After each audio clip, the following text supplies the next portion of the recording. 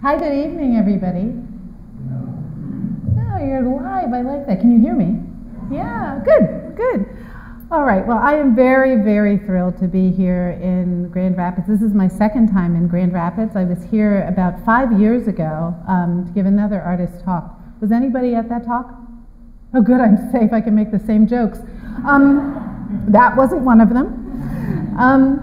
So my complete gratitude to so many people here. I think I could spend the next hour just thanking people. So I've written down a list of some people. My apologies to those of you who I'm forgetting. So of course the DeVos family for finding a way to engage a broader section of our community in the arts.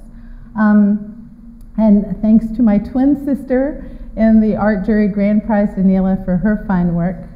To Sarah Joseph and Michelle Busak, of course, and Kevin Buist. And all the behind-the-scenes people that that made Artprize happen and my show happen here. And just for you to understand, so Michelle called me and asked me to be part of the show she was putting together, and I said, yeah, sure, of course. And then she gave me like the prime real estate for the show. So really grateful.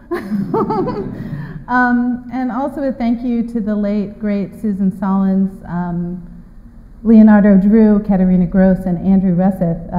And then, of course, I'm grateful to each one of you in the audience for coming out tonight. Otherwise, I would be talking to myself, and that would be no fun. So that long-winded gratitude list is just evidence of how many, many people it takes to make artwork work. So I want to share with you just some thoughts that I have about how artwork has worked in my life.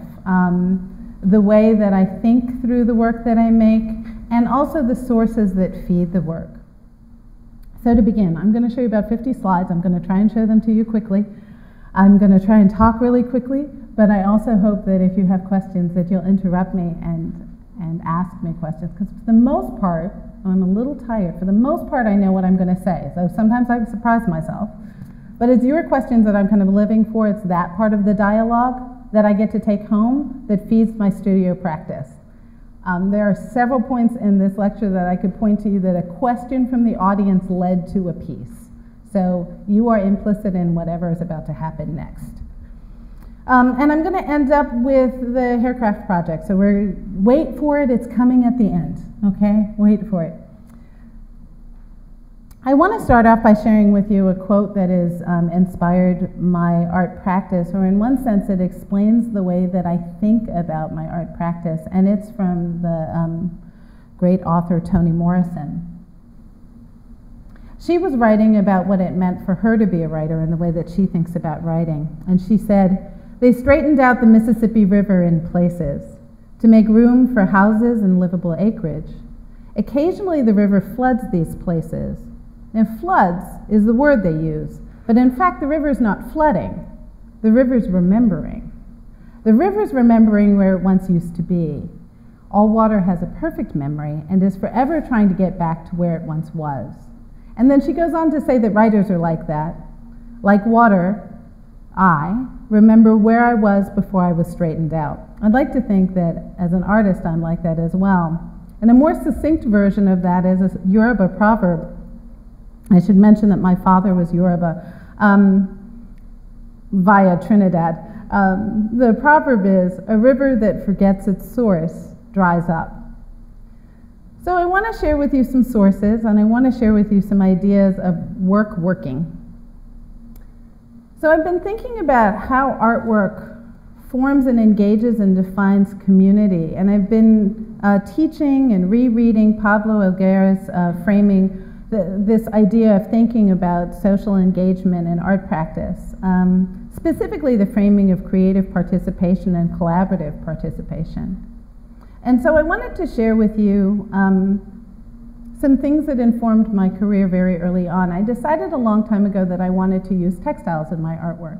And I decided to use textiles because here's a medium in which we all understand it. All of you are wearing clothes. All of you are being touched by your clothing in very, very sensitive private areas. So you know clothing intimately, right? So it's a shared language to begin with. But I also like to think of cloth as having a kind of DNA. And I'll pursue that a little bit further. In one sense, it structures who we are like DNA does. It lets us know who the other person is that we're dealing with. It can mask our identity or it can reveal our identity. But in one sense, the shirt that you're wearing now knows you, and you know it. But moreover, because we've been made, as human beings, we've been designing cloth for a really long time, and we've been designing it across our ancestry and across our heritage. It's a kind of a collaborative medium. The way that we weave cloth now is really not so different than the way that it was woven hundreds and thousands of years ago. And so in that sense, the hand that's on the loom now is connected to the hand that was on the loom thousands of years ago. So there's a way that cloth becomes a method in which we can talk across time to one another. So two examples of that. One is on the image on the left, which is in Ugungun from Europe, from the Yoruba people of Nigeria. And I just revealed to you that my father is Yoruba, again, through Trinidad. He grew up in Trinidad, but his heritage was Yoruba. And the Yoruba people have this living quilt tradition, the Egungun. The Egungun comes out as a dance masquerade to celebrate the unnamed ancestors. And this masquerade figure is not just the figure that you're seeing in the center on the left. It's not just the costume, it's also the dance, it's the music, it's the audience, it's the food that's prepared, it's all of that is the Egungun. It's not just the single cloth, but the cloth in one sense absorbs all of that. And the Egungun is made out of these strips of very highly elaborately decorated and woven and beaded cloth. And then the dancer dances in a way that makes those cloths swing out in this sort of centripetal force. And the sense is that as that cloth whisks by your ear, it's as if the ancestors are speaking to you. Now that kind of thing just still gives me chills. This is not the first time I've talked about this, but it still gives me chills. That kind of using cloth as our DNA, as a way of thinking about who we are collectively. And then Pitchy Patchy on the right-hand side of the slide is from Jamaica. So clearly some Yoruba people through Middle Passage came across to the Caribbean, to where my mother is from. Now here's the poor man's version, right? Because these are now enslaved Africans, so they're not making beautifully elaborate strips of cloth, but they still are holding on to this retention of strips of cloth. It's as if each strip of that cloth becomes a person in your family tree. And so Pitchy Patchy and Egungun become like livable quilts. They become like our DNA. A friend of mine's father is an artist who I've respected for many years, the artist Sam Gilliam. And I was in conversation with him once, and he said, sort of just offhandedly, others look to a monument, we look to a piece of cloth. And so that idea of monumentality, I take that to mean something that is enduring, memorable, something that's really an enduring, memorable example. So are there any Jamaicans in the house? That is shocking. Jamaicans are everywhere. I'm the only Jamaican in the house? Is that possible? Some of you are Jamaican and you don't know. I'm just going to go with that. No, I'm serious. Jamaicans are everywhere. I ask you that because the motto of Jamaica, where my mother is from, is out of many, one people. And I share that with you because my mother's side of the family, my mother's maiden name is McCarty, and it's not a slave name. People in our family, of course, were enslaved, but McCarty is not a slave name. It's a family name. And like many Jamaicans who have European blood in them, it's probably a Scottish blood. So my great-grandfather, Alexander McCarty, came to Jamaica. And this is his family, or our family, tartan. Now, don't judge me. Can you guys even see that plaid? Can you see it? It's not such a lovely plaid. I was not there 500 years ago when they designed this, so don't blame it on me. But my point is that I'm coming from both sides of my family where cloth is important. Certainly on the Scottish side, the European, less evident side of my family. I don't walk around saying I'm Scottish to everybody or expect people to think that I'm Scottish. But the tartan, that sense of the clan attached to a plaid and your cloth, is something that comes from the European side, and then the egungun and pitchy patchy and all of that coming from the African side, as best I know it. Well, let me also share with you this notion of a sort of collective experience that's very much like the egungun that happens in the Highlands of Scotland, where my great-grandfather was from. The Highlands of Scotland, they have these wells called clootie wells. Clootie is a Scottish word for like rag. So a rag well occurs where there's a naturally occurring spring, and people would take pilgrimages to these naturally occurring springs, and they of course would be wearing their family tartans. And they would take these pilgrimages to get healed, either because they had a broken heart or something else. It could be a physical ailment or a spiritual or psychological ailment. And they would rip a piece of their hand-woven tartan, dip it in the naturally occurring well, wash that afflicted part of their body, let's say it's the broken heart, and then tie a piece of that cloth to the nearest tree. So the clootie well that you're seeing here is actually a very powerful one, right? Because there's evidence of all the pilgrimages that people have taken to it. No one wants to use a clootie well that has one little tied piece of cloth on it. You go to the one that has evidence of this accumulation, evidence of people embodied, this sense of this clootie well now has the DNA of all those people there, right, in a sense. So cloth is DNA.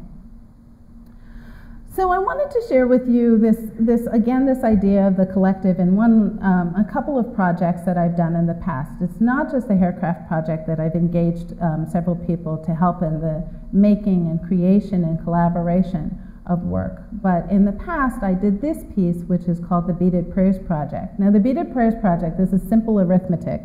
I took the Names AIDS Memorial Quilt Project, which I'm hoping that many of you are familiar with. Some of you are nodding your heads. This happens to be an image of my hometown in Washington, D.C., which I consider our sort of national ancestral ground, if you will, right? So for those of you who don't know about the Names AIDS Memorial Quilt Project, it was a project in which people were memorializing people who had died of AIDS by making quilts that were about bed-sized, twin-sized beds. So at the height of the AIDS epidemic in the 90s, when people really started realizing there was a huge problem, you could write that 10,000 people had died of AIDS, and that might take up an inch of paper, but when you embody it in 10,000 people as quilts on the Mall in Washington, D.C., then it's more impactful. To give you a sense of scale, in the bottom right corner, those are people there, about 20 of them, so it really took a lot of space. So thinking about that, how cloth could have impact in multiples, that was one part of the project. The second part of the project were these amulets that I had researched from West Africa. And so the gentleman in the center is from Ghana, and he's wearing an amulet-covered shirt that are often called hunters' or warriors' cloth shirts. The amulets are either stuffed with writings from the Quran, or prayers, or medicinal stuffs. And they're passed down from generation to generation to generation. And one of the ways that this has been explained to me is that they were sort of like little poultices if you were going to go on a hunt or a battle. And if you got hurt or scarred or wounded, then you could open one of these poultices and it would, prevent the bleeding from getting too bad. But imagine if you went on a great hunt and the amulet that you had on you, you didn't even get wounded. And that's really strong medicine, right? And so this accumulation of them it's an heirloom. It's been passed down from generation to generation to generation. And so you can see that it too is a powerful shirt because of how many of these amulets are on it. And then finally, the image on the far right is of someone holding a rosary. And I named the project the Beaded Prayers Project, not because I'm a religious person, because I'm in fact not. I'm a bit of a heathen, actually. But I am interested in the history of words, and so the word bead comes from, oh, what happened? I need to do an update, not now, maybe later. The history of the word history, the etymology of the word bead, shares that with prayer because of rosary beads. So in Old English, the word bidan, which we get the word bid and bet from, is the same word that we have for bead. And so then I formed the Beaded Prayers Project. And I asked people from all over the world. I started this project in 1998. And I asked people from all over the world to write down an aspiration, a hope, a dream, a wish, a prayer, to make two, one for them to keep and one to contribute to the larger project. Let's go the right direction. Over 5,000 people contributed from 35 different nations. The project is still ongoing, and it got shown in about 30 different venues. Again, this idea of the power of accumulation, the power of cloth as monument, and this sense of representing all those people in a room. We couldn't fit 5,000 people in this room, but we could fit the presence of 5,000 people in this room. So cloth is a sort of synecdoche, a way of standing in for the human body. Now, I also think that cloth has the ability to speak. There's a way in which that Beaded Prayers Project, even though you have no idea what's sealed in those packets that are beaded, that you could feel the presence of all those aspirations. I know that might sound a little mystical and funny, but honestly, it is something that happens in this space for many people. I started thinking about other ways in which I had witnessed cloth speaking, cloth's ability to speak. And again, to go to the etymology, the word text and textile, they are first cousins from the Latin word texere, which means to weave. So when I first went to West Africa, I wanted to study this West African cloth. I wanted to study kente cloth, because kente cloth was being used in the 90s as a symbol to all African American people that this product you should buy, because here's some kente cloth, we put it on our ad. And it was sort of fascinating to me that they were using a cloth that had this very deep history already that in fact does speak. So kente cloth, this particular one that I'm sharing with you on the bottom right-hand side of the screen, this one is called Adwinayasa, which means my skill is exhausted. That's the name of this cloth, because it's woven on a loom like you see me weaving just above it. Very simple, but yet complex. You know, it is from looms that computers evolved. And I can tell you more about that later, but it is from the loom that computers evolved. So in very, very simple looms that we've been designing with our ancestors, these kinds of complex cloths can be made. Now, the cloth as a whole is called Adwinayasa, that my skill is exhausted, but in each part and parcel of the cloth, there are proverbs that are woven into it. So I went to the Smithsonian in the 90s when I was in graduate school at Cranbrook, and I studied the symbology in kente cloth, and I used that together with a cloth that we're all familiar with, the American flag, to deal with the fact that we've even changed the way that people like me and heritages like mine have been named. So in my lifetime, Negro, Afro-American, African-American, Black, all of those, right? All these name changes, but at some point African-American was in there as a sort of way of trying to balance two kinds of identity, and perhaps qualifying an American identity with its Africanness. So I took the American flag and symbols from the kente flag and wove them together, and then asked 50 women who are African-American in Detroit to tie their heads in this cloth. And while their heads were tied, to share with me, to have a dialogue with me about the symbology as they understood it from kente cloth, and also what the American flag meant to them. And I like to think that that conversation was absorbed into this cloth. Now, I'm only going to tell you about one of the symbols, and it's the one that looks like steps, that sort of yellow and red one, and the bottom right of that top portion. And that is called Adwa, and it means steps, and it refers to self-advancement. So hold on to that thought, because we'll refer to it again a little later. There'll be a quiz coming. So not only thinking about cloth in terms of its accumulation, in terms of the way that we are designing with our ancestors across time, in terms of the way that it speaks of who we are collectively and individually, in the way that cloth actually has the ability to speak and hold proverbs, but also to think about the materiality of cloth. Does anyone know what this might be a field of? No? Anyone want to take a guess? You don't even want to take a guess? What did someone say? Sorghum. That's a good guess. See, that wasn't so hard. I'm not so scary. All right. It's actually sugarcane, right? So you know that both of my parents are from the Caribbean. And sugar was the drug of trade. That's why they ended up, the Africans in my family ended up there. So I wanted to make a piece that was using once you squeeze out of the sugar out of sugarcane, the sugar juice out of sugarcane, you're left with bagasse, which is just the fiber that's left. And that fiber can be made into a cloth. And so the cloth that I decided to make that into is a woven tartan, McCarty tartan, because of course my great-grandfather came to Jamaica to have a sugarcane plantation, right? So both of those heritages coming together through the cloth. But it doesn't make any sense unless you happen to know that it's made out of bagasse, and bagasse happens to be sugarcane. And then I have lived in Richmond, Virginia for 10 years now, and it's grown on me. I didn't think it would stick, living in the seat of the Confederacy, but it's grown on me.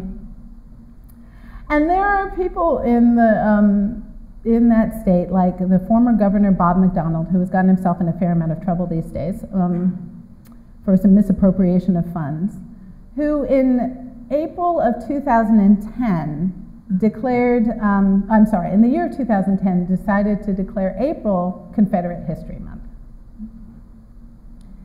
And here's the thing about that.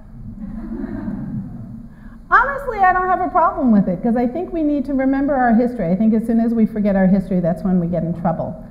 I had a problem with the fact that he wasn't mentioning anything about the contributions that African Americans had made to the wealth of this nation, or any contributions that we'd made. I mean, Richmond is built by African American hands. All the buildings, all the wealth in that nation, in this nation, it's built on the backs of a lot of African American people. So I decided to insert the American flag through hairdressing techniques, our current American flag. At its roots is the Confederate battle flag, but to get to the American flag, African Americans were involved. So this is the thing. At some point, I started asking a very simple question. Simple questions often drive my work. And one of the simple questions I asked is, textiles are really old, really, really old. And if we define textiles as the manipulation of a fiber towards an aesthetic or functional purpose, what might have been the very first textile? And I landed at hairdressing. It's a fiber we all grow, we cut it, we groom ourselves. It's the first time we manipulated a fiber towards an aesthetic or functional purpose. So I'm going to show you this image a couple times during this talk. And I want to share with you that one of the ways, of course, of looking at images is to think about what Roland Barthes talks about, this way of looking at images through two different lenses. One is called studium. And that's what we would sort of all agree that we're looking at here. So what do you see? You also can't get this one wrong. What do you see? Oh, sighted people looking towards the screen.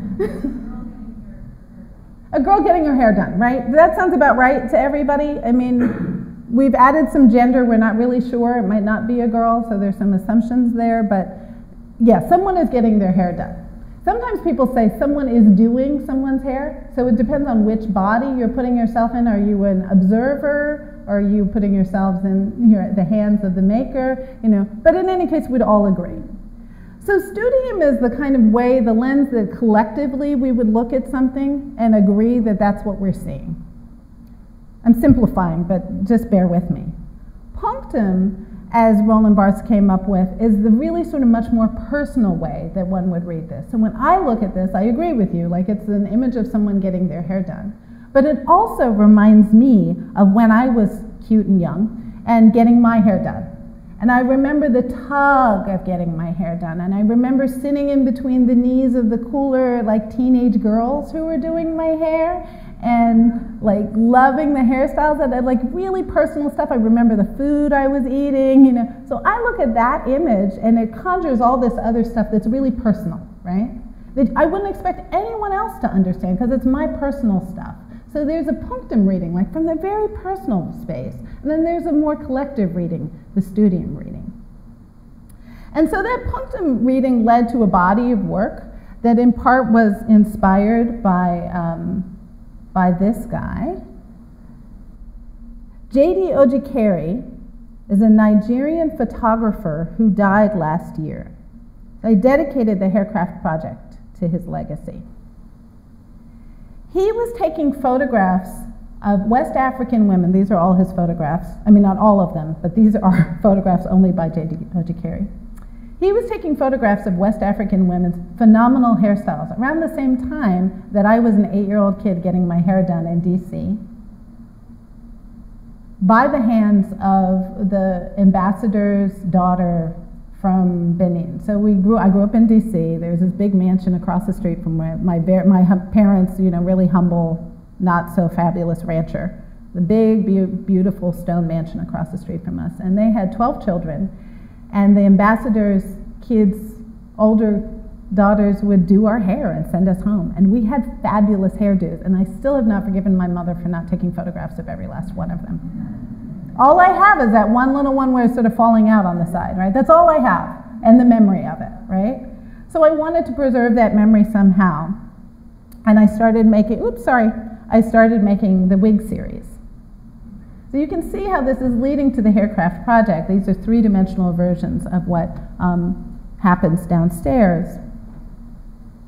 Now this is the thing. There's a way that we can think of hairdressing as vanity. And there's a way of thinking of it as ritual. So the Yoruba people in Nigeria, the soul is not in the heart or the knee or your butt or somewhere else. The soul is in your head. The seat of your soul is in your head. So what you do with your hair is ritual activity. It's celebrating your soul. It's not just vanity. And there's some retention of that in African American culture. Now, everything that I've shared with you so far is about to be summed up, very annoyingly, by this friend of mine who is a poet. I kind of hate poets. I love this guy, though. Okay. So, my friend Kim Stafford, who I show you a picture of here because I used to just read the poem and everybody would think he was a sister from Atlanta. Not a sister. He's not even from Atlanta. You go out, you see cornrows, interlocks, microweave.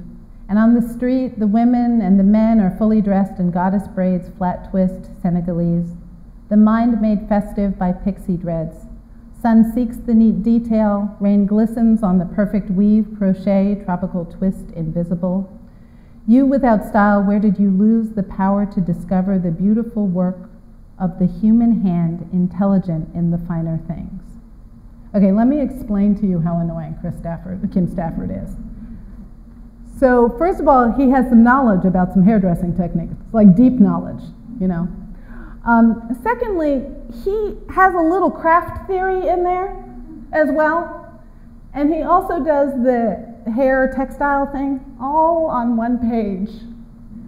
And he has pretty good hair too. You can tell that because it's sort of like this dude's.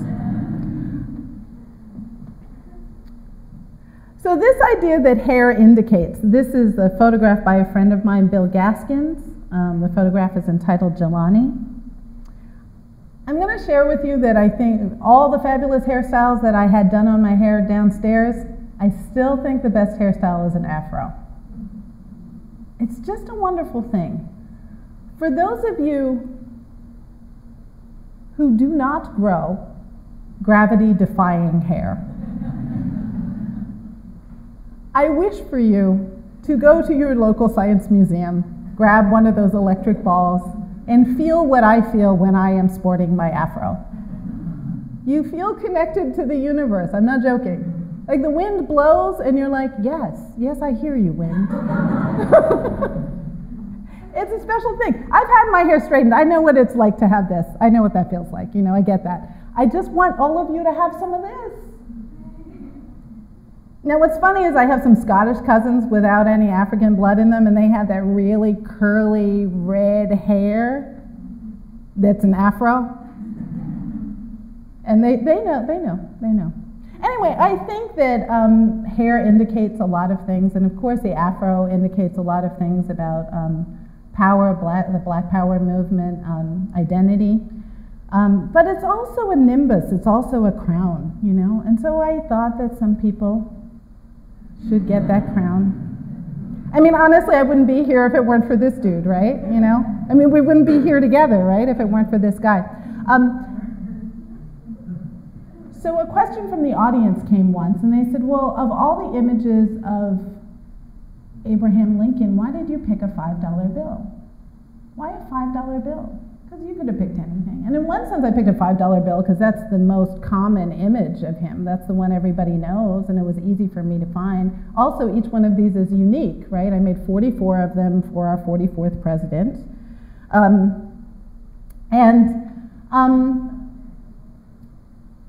Each one of them is unique because each $5 bill is unique. It has its own serial number, right? The person's question persisted because I started thinking, you know, Abraham Lincoln's decision was not an easy decision.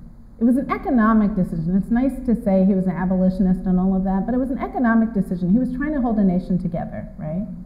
So what have I done as an artist, right? I put an afro on him, and by the way, these are worth more than $5.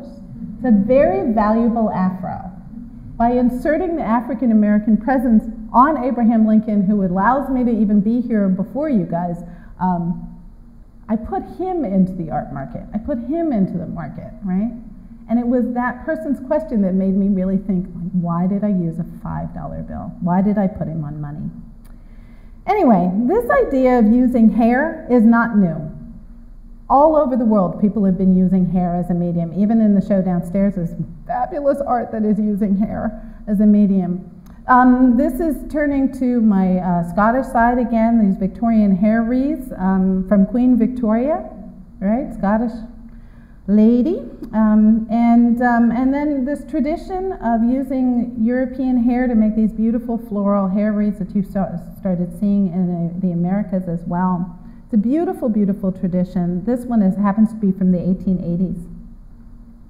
So I decided that I needed to make an African-American version of that, but it's really a biracial version. This is, I have a friend whose mother is, actually she's from Detroit, a lot of Michigan people. Her mother is European, her father is African heritage, and she grows dreadlocks like a sheep.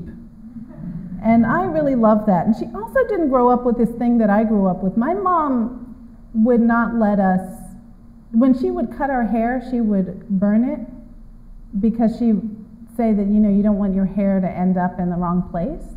And I used to think this is like some weird hocus pocus that my mom grew up with. But, you know, then you start watching like CSI, and you're like,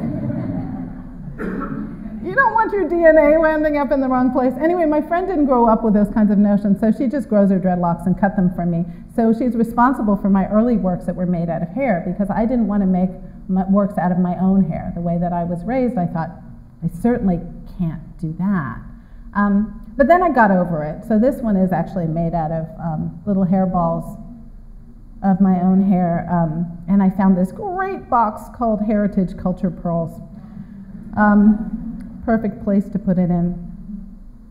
So the idea of cloth as being DNA now has morphed into actual DNA, right? You know, hair as being DNA. The thing about these pieces is that they actually do go into the art market. And so there is this thing about putting Abraham Lincoln into the art market, you know, putting the great emancipator up for sale. But also putting my own body up for sale, putting my own DNA and my own ancestry up for sale too. and how that is problematized and raises questions as well.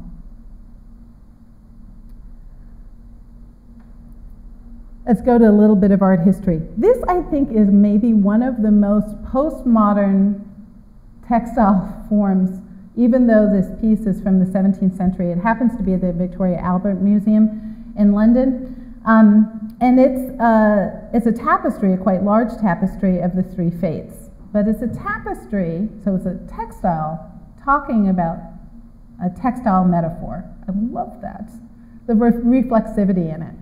So the three fates are Clotho and Lachesis and Atropos. And Clotho is a person who spins the thread of life. Lachesis is the one who allots the length of your life. And Atropos is the one who does the final snip, right? So it's a metaphor of thread, the thread of life. And it made me start thinking about how one could use textiles, or specifically hair, to measure life.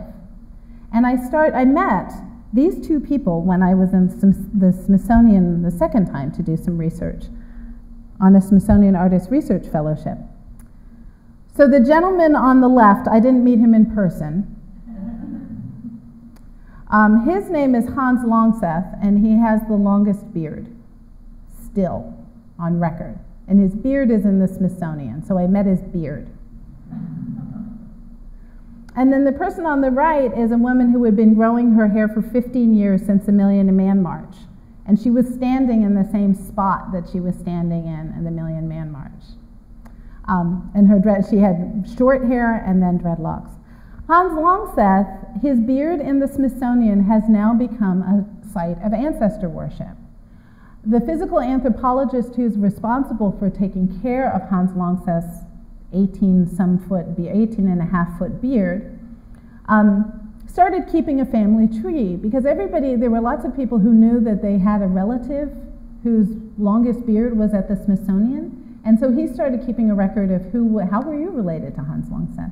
And so he started keeping a family tree for people, and was actually introducing people from the family to other members of their family, because they were all coming to visit their DNA, right?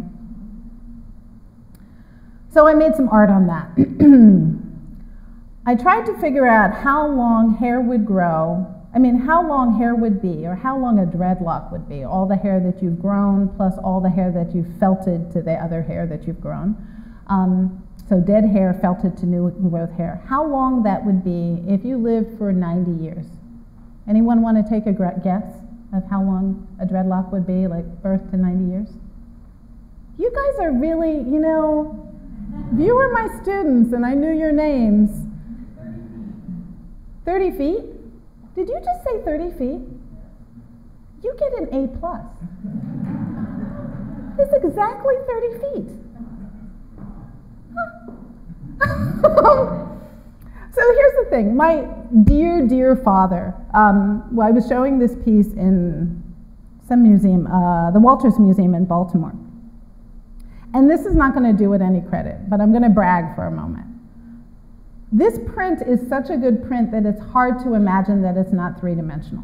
And I said this in an artist talk. I said, it's such a good print that you're going to be nose close to it, and your eye is still going to be like, that looks like it's three-dimensional. And I said, but don't you guys go up there and touch it, because they're museum guards. Don't you know we left the artist talk, we went up to the show, and there is my dear father touching the print. It really is a print. I said, Dad? He said, what are they going to do? I'm your dad. It's true. It's true. So then I started thinking about using hair as a measurement. So you guys know what these are, right? They're abacuses. Is there anybody in the audience who can read an abacus? Anybody? No? Okay. Well, abacuses are used to, like calculators, right? They're used to count. In this case, I wanted to make an abacus that was used to count, but it was also a clock as well, so it was measuring time. The abacus on the left reads 1863. The abacus on the right reads 2015. So I made a stop-motion video of abacuses measuring from the year of the Emancipation Proclamation until the present. So every year I have to remake this stop-motion video. And just in the interest of time, I won't show it to you here, but trust me, it exists. And then to turn to writers again, Maya Angelou wrote this lovely little piece, and it prompted me to make another piece. My hair, a hive of honeybees, is a queenly glory, crackles like castanets, hums like marimbas. Here I got in trouble with my husband. I've known this guy. I went to college with this guy. I thought he was a weird guy, weird-looking guy, weird acting, quiet. Now I think he's handsome. He's still quiet. I do all the talking in the family. He's a musician and has been a musician the entire time that I've known him. He's been a musician the entire time that I've known him. I've known him for 28 years, and it took Maya Angelou in this quote for me to put hair and music together. He's a little pissed about that. Your studio's right there, my studio's right here. You never thought hair and music could go together. So anyway, I decided to put them together in some pretty obvious ways. I thought about bows, right? Because bows have horsehair on them. And I even fell into the incorrect language of getting someone to restring a bow, but it's actually not called restringing, it's called rehairing a bow, those of you who play instruments and are smarter than I am. It took me a really long time to find a bow maker or bow rehairer who was willing to work with human hair. So the one that looks blonde and straight is not horsehair, and it's actually not from someone whose hair is blonde.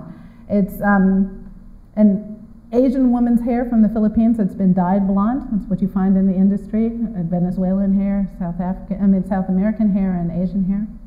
And then the one on the right is made of a dreadlock of my own hair. And then I asked my friend, who my husband had toured with for many years, another Detroiter, the wonderful Regina Carter, jazz violinist, MacArthur-winning, sweetest woman on the planet, to play two songs that have to do with identity. And again, I sort of picked obvious songs here. I went for the Star-Spangled Banner and Lift Every Voice and Sing. So that is to say our national anthem and the Negro national anthem. And they both sound haunting. And I like to think it's a way of hearing our ancestors in the same way that the Egungun is that way of hearing, that wisping of the Egungun, that very first slide that I showed you, by your ears. Hearing the ancestors, sounding the ancestors. So back to this image. So we've talked a little bit about hairstyling. We've talked a little bit about using hair as a medium.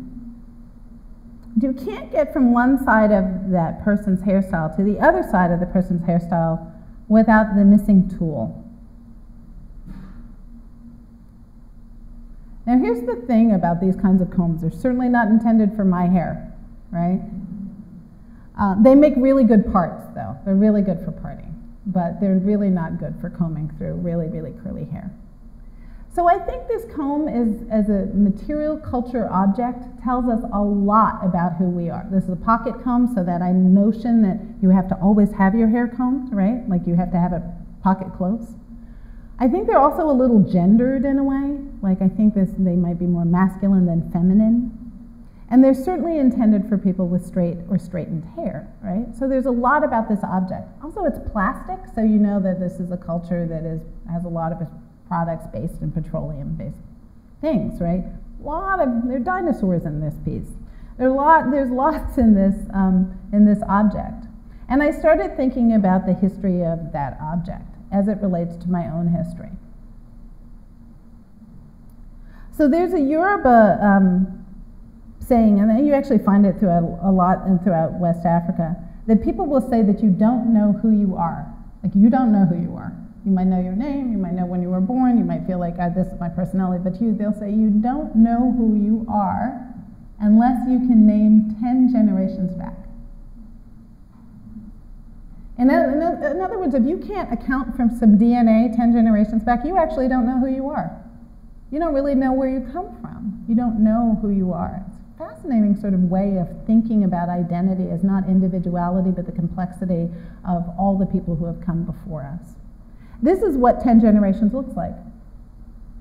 So that single comb is me, and then there's the two, those are my parents, and then you move to my grandparents, so it's an iteration. It's 1,025 combs. You go back 10 generations, 1,025 combs. So you may never, ever, ever feel lonely again. Because 1,025 people got busy for you to be here. I mean, not all together all at once. Not in one mass orgy, but, you know, in 2 by 2s, you know. And I did this piece in a comb that I think of as being for European or straight hair, because it's really only through my Scottish side that I can trace actually 12 generations. And then I wanted to take the comb home, so I took it to the barber shop. And then I wanted to take the comb and turn it into my own hair, so using a sort of, I'm simplifying all of these philosophers, so just forgive me for the philosophers out there in the crowd, but to take the idea of Hegel's notion of thesis and antithesis. So if a comb is intended to organize hair and straighten things out and not for curly hair, and you turn it into its antithesis and you end up with a synthesis. So this is the synthesis of the comb. Around this time, all of my textile people wanted to kick me out of the club. They said, you are working with combs now, you are no longer a textile person, we have removed you from the club. I didn't like that at all, so I decided to make a piece that would put me back in the club. So I started turning combs into textiles.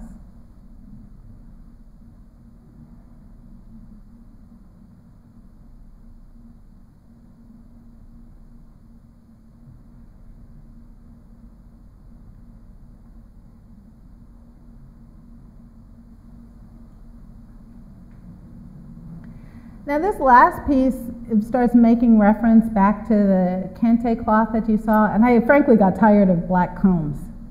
I like black people. I like white people too. But I needed some color. I needed some people of color. Some people I just needed some color in there. So I started thread wrapping the combs to give them color. And then when I started thread wrapping the combs to give them color, it made me think about how I learned color theory. This guy, Joseph Albers, who was a brilliant man, problematic in some ways, but in terms of teaching color, was a brilliant man. He taught about the relativity of color, that there is no absolute color, that color always exists within context. So this is the cover of the first edition of his book, Interaction of Color. And those two little brown squares, and I'm sorry it doesn't look so great up here, but it's still working. The two little brown squares are in fact the same color, but because of the context of what's around them, they look a little different. One looks lighter, one looks darker. And I realized I had exactly this experience the first time I went to West Africa. The first time I went to Ghana, not the first time I went to West Africa, but the first time I went to Ghana in particular. When I went to Ghana, people called me a Bruni. A Bruni is the name for white person. And it's not that the Ghanaian people who were calling me a Bruni didn't know that obviously I have African heritage in me. They just draw the color line in a different place than we do as Americans. As Americans, we have like 1/32 rules. You know, like you have a drop of African blood in you, a little curl in your hair, black, come to the black club. And there it's the reverse. You have a little bit of white blood in you, evidently, and then you belong to the Abruni club, right?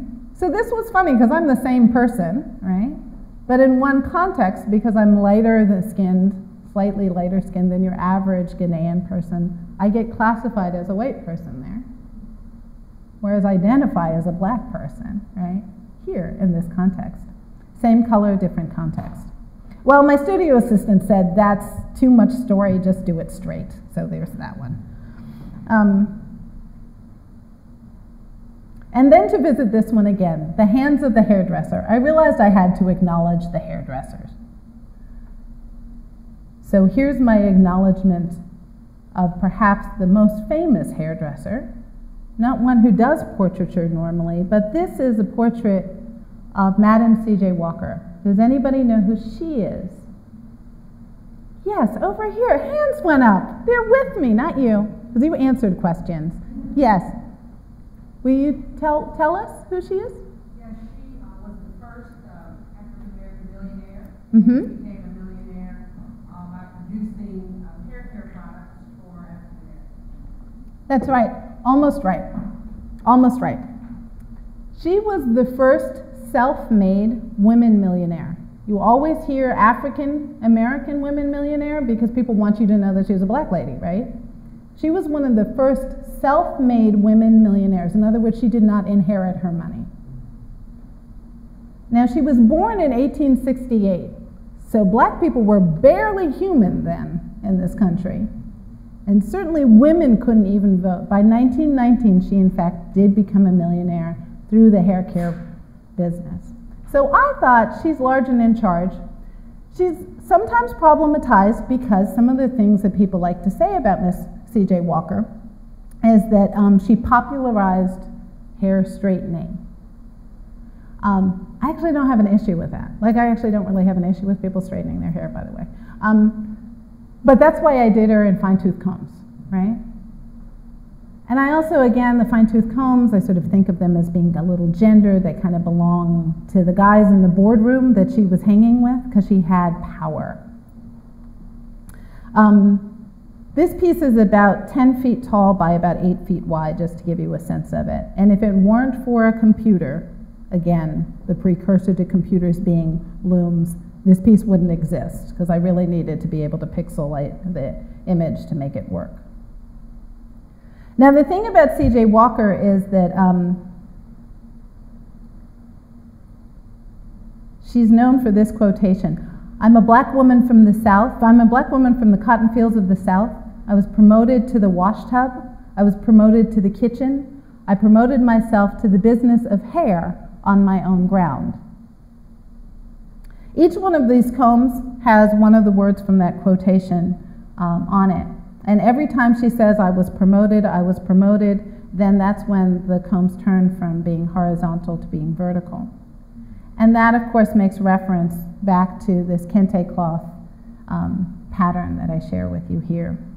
And I love that she starts that quotation that she was from the cotton fields of the South, because in one sense, that means that she was a textile artist too, in a way, right? So Winslow Homer's from 1876, the Cotton Pickers, and then C.J. Walker in her Model T in 1905. So I made this chair, and this is another one of those times that the audience helped me. I made this chair, and I thought I was making a piece that was solely about the contributions of African Americans that have been hidden in our history and cultures and the way that we don't think about it all the time. Sort of the people in the back 40 acres. So I took a chair, I reupholstered it, and then I stitched it with thread and then cornrowed those threads and made these braids on the bottom so that there was this shadow of hair standing in for the African American presence. And then someone from the audience said to me, "What, it could also be a throne for C.J. Walker." And yes, it can. And that's the thing about artwork. It gets to live beyond the intention of the maker. In fact, I hope it does. And then I had a student once ask me, well, what's the difference between a cornrow and a French braid? And it's a matter of scale. That's the only difference. But it made me make a piece about it, sort of a Barnett Newman piece, right? About thinking about line and line quality kind of differently.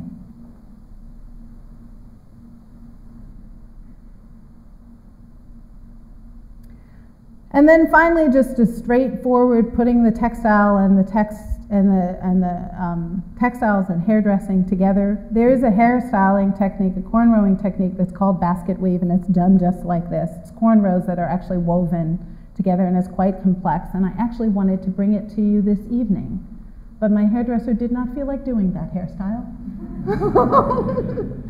And our time was limited.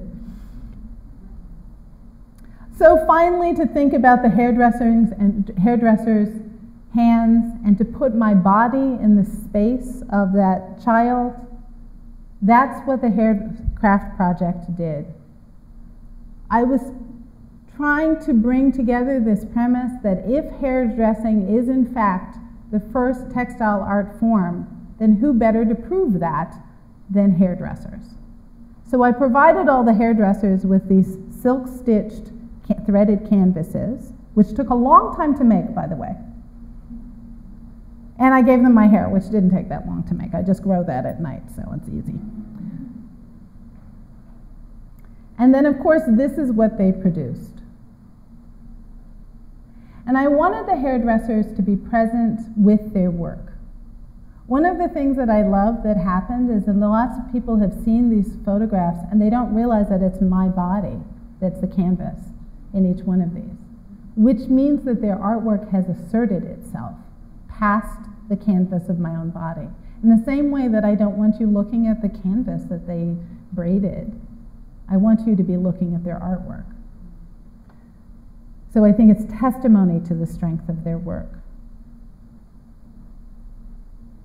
And then, of course, these pieces and the detail. They're incredibly skilled. I am almost a little scared about doing any of this work myself now because they're so good at it. But we're in it together. I learned so much from them, and they learned a little bit from me. And then I want to share with you a little funny mini Artprize moment. Before the show, before Michelle took the show here, when the show was up in Richmond, Virginia, I tried to figure out how to bring audiences in Richmond together. So the art audience in Richmond tends to be white, but I belong to that art audience. And Richmond is a very, it's sort of half white and half black. So I belong to the black community there as well, and I belong to the art audience there. And I thought, okay, I'm going to engage these women, but how am I actually going to get them to bring their people to the show itself? It'll be like a hair show. There'll be prizes, right? They get that. They absolutely get that, right? Like, okay, I'm going to get a prize for my artwork. And I said, so we are going to have some jurors, and we're going to have a People's Choice Award. All of this happened before this Artprize madness happened, right? And then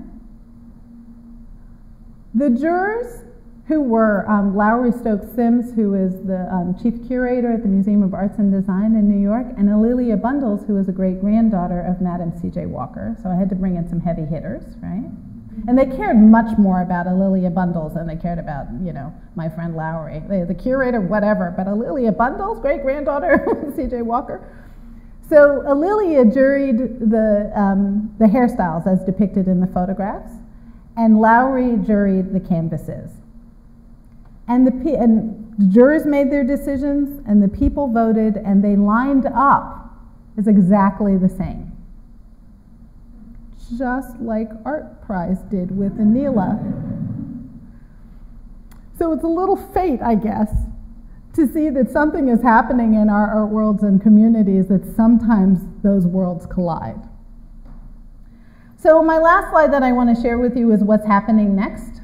Artprize is going to, the Haircraft Project is going to be moving to the MFA, the Museum of Fine Arts in Boston. And there, because it's a comprehensive museum, I've asked the curator of African art to select some of the sculptures there that have beautifully depicted hairstyles.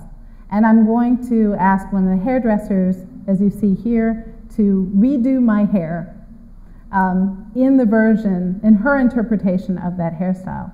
So 3 artists get implied. The original, 4 artists get implied. The hairstylist, who did the hairstyle that then is depicted by the sculptor, right? That then is done by the hairdresser on this artist's body.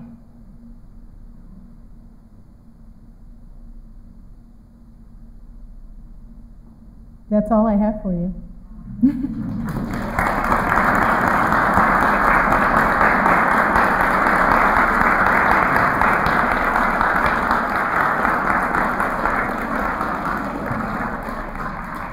Now, to be fair, you have to have something for me, right? Questions, comments, stuff for me to take home so I can make some more artwork. What? Yes? Yeah, I had a question from the very beginning of your talk, the Gungun and the Pitchy Patchy. The Pitchy Patchy, you said it was like a four-man version of the Gungun. Right. But does it also have that quality of the sound the ancestors talking? Well, it's strips of cloth, so when it tends to be danced more like this as opposed to like this. So it's not so much long strips of cloth as short strips of cloth. So it functions a little differently. But it is the same. The legacy is the same. But the dance has shifted. Yeah. I could do something with that, actually. Okay. Yes, in the back. Understand the incidence of twin births among the Yoruba people. Yes. Anywhere in the world. That's correct. And I'm intrigued that you are doing kinds of twinning when you are having at the Boston Museum the sculpture replicating and twinning it with the help of the artist. I find that just fascinating. Yeah, I mean, it is this fascinating thing with the Yoruba because they're not even identical twins normally. And you can imagine that there are lots of people who are trying to figure out what it is in the diet or what it is genetically that is causing this high incidence of twinning. It turns into ritual practices among the Yoruba. But I really appreciate you noticing that twinning in my work. I'd like to think it's sort of generative. There's something generative about the work, hopefully. And so it's a nice way to think about it being framed that way. Thank you. Yes? I was just struck in the hair project colors, background, and the hairdresser's clothing or shirt and your clothing. I was wondering if there was how you chose, the hairdresser chose what to wear, how you chose what to wear, why you chose to wear different things as opposed to maybe a blank canvas and wearing all white if there were, you know. Yeah, so a lot of decisions that were made there. The hairdressers knew that they were getting photographed on that day. So some of them dressed up a little bit, and some of them were like, "This is how I roll," you know.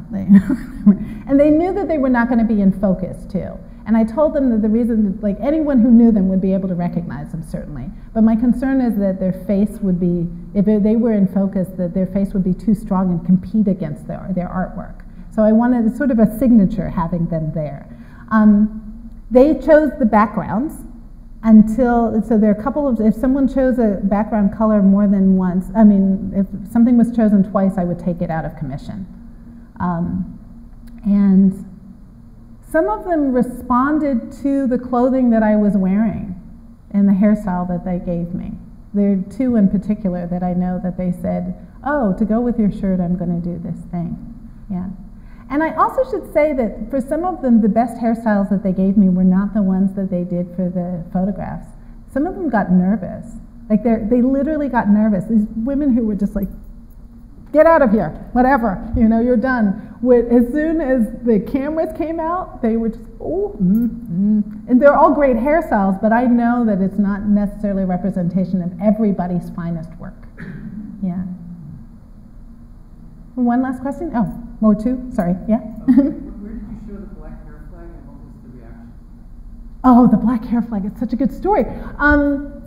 So it belongs to the Virginia Museum of Fine Arts in Richmond, Virginia, and I love that it's there. It was, there are flaggers, there are flaggers outside of the, Richmond is an old city. Everything was Confederate there. The museum is on Confederate grounds, so there's a Confederate chapel that shares the grounds with the museum. and there was a Confederate flag hanging on the museum grounds. And that was a problem for lots of people, as you can imagine. So the director of the museum and the director of the board of the museum, in the time that I've lived in Richmond, just in the past 6 or 7 years now, decided to take down the Confederate flag. And the reaction was that these flaggers are always there saying, we should have our flag here. Why isn't our flag here? And now I get to tell them there is a Confederate flag in the museum that they are welcome to visit anytime. There was another question in the back. Yes, sir.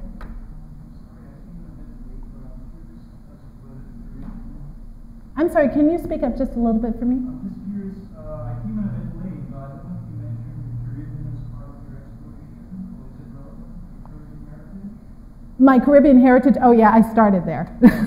Yeah. I mean, you know, where I'm from, my Caribbean heritage, my Scottish heritage, my African heritage, all the heritages that I'm aware of, I like to think that they influence me, but also all of yours do as well, because it's in those conversations that often the dialogue happens and the work gets created.